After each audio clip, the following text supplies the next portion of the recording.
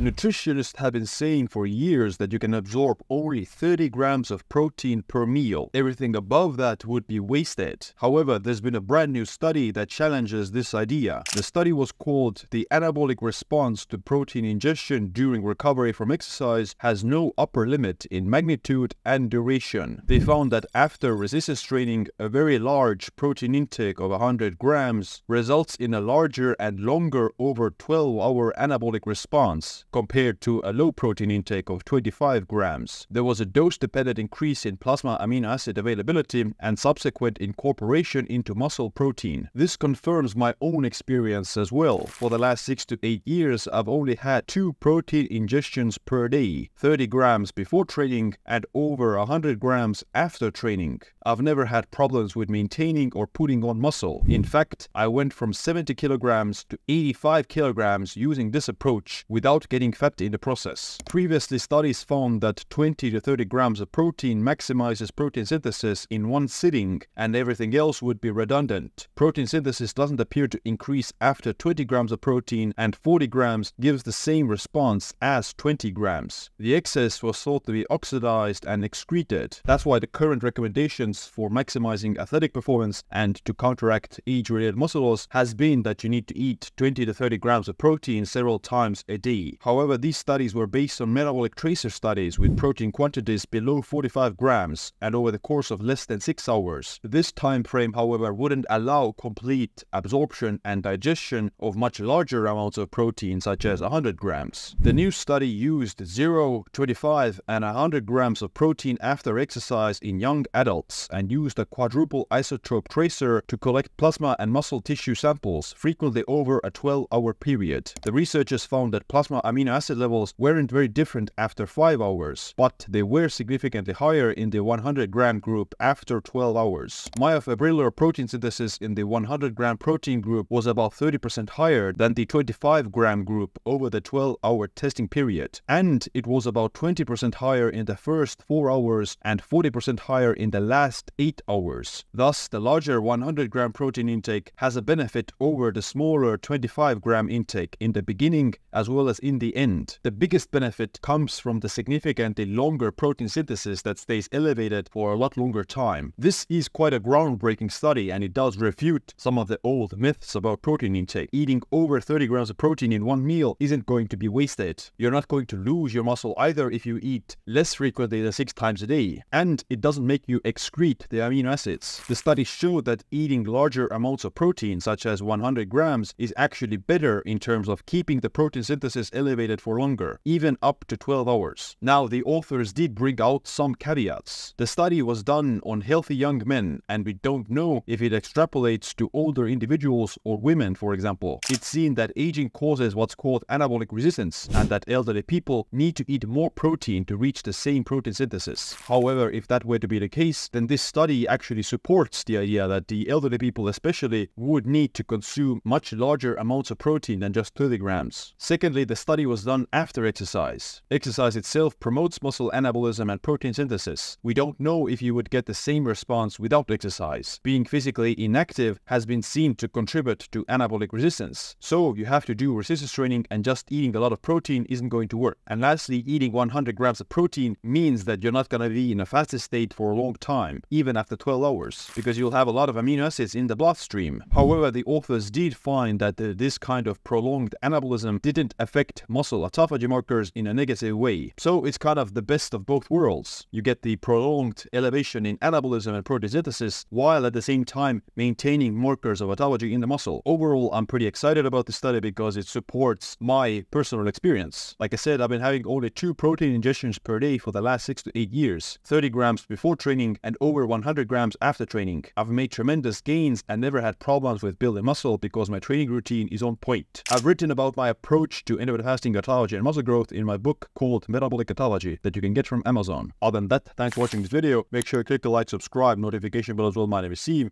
Stay optimized, stay empowered.